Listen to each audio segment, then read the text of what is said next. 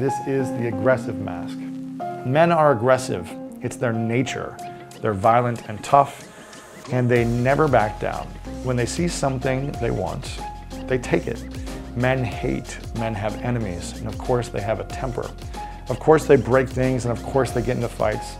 They're the hunters, not the gatherers. It's what men do.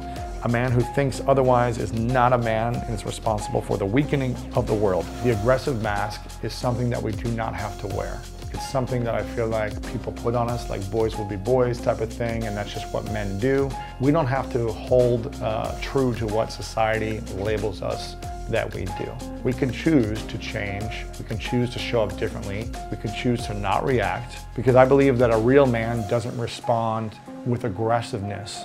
So just reacting when someone does something negative to you, or when you're driving in traffic and someone cuts you off, reacting and getting mad and getting out of the car like you're gonna beat someone up, what does that do for you in that moment? Does that energy help you with your family? Does it help you attract quality people in your life? Does it help you make an impact in your career or your business? Being aggressive in a positive way towards your vision supports it.